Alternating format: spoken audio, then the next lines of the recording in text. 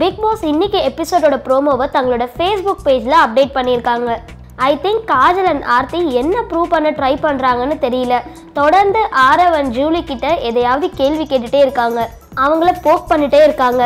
அவங்கள நீங்கள் தப்பு பண்ணவங்கன்னு உணர வைக்க முயற்சி பண்ணுறாங்க போல. இன்னொரு பக்கம் ஆரவ் அண்ட் ஜூலி ரொம்பவே தெளிவாக இருக்காங்க. நான் பண்ணுறது தான், அது தப்பாக கூட இருக்கலாம், பட் அதுதான் என்னோட கேரக்டர்னு சொல்லாமல் சொல்கிறாங்க. இந்த நிலையில் இன்னைக்கு எபிசோட் ப்ரோமோவை பார்க்கும்போது அது மாதிரி தான் ஏதோ ஒரு விஷயம் நடந்திருக்கும் போல இருக்கு. ஏன்னா ஜூலி பிந்து மாதவி கிட்ட புலம்பிட்டு இருக்காங்க. அவங்க ஆர்த்தி அண்ட் காஜல் பேசுறத பற்றி சொல்கிறாங்களா இல்லை மக்கள் அவங்கள வெறுத்ததை பற்றி பேசுகிறாங்களான்னு தெரியல.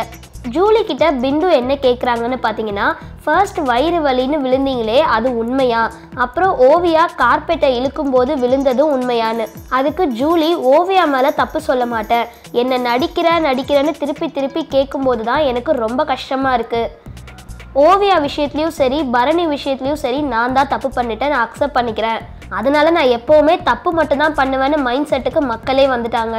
எவ்வளோ நாள் தான் என்னை திட்டுவீங்க, இப்படி ஒரு டைமும் என்னை திட்டும்போது நான் ஸ்ட்ராங் ஆகிட்டே தான் இருக்கேன்னு பிந்து கிட்ட சொல்கிறாங்க. பிந்து எல்லாத்துக்கும் சைலண்ட்டாக தலையாட்டிட்டு இருக்காங்க. ஜூலி இந்த அளவுக்கு பிந்து கிட்ட ஓப்பனாக பேசுகிறதுக்கு ரீசன் பார்த்தீங்கன்னா, ஜூலி வைல்ட் கார்டில் அகெயின் பிக் பாஸ் வீட்டுக்குள்ளே வந்ததும் உங்களுக்கு யாரை பிடிக்கும்னு கேட்டால் பிந்து பேரை தான் சொன்னாங்க. ஸோ மேபி அது கூட ரீசனாக இருக்கலாம்.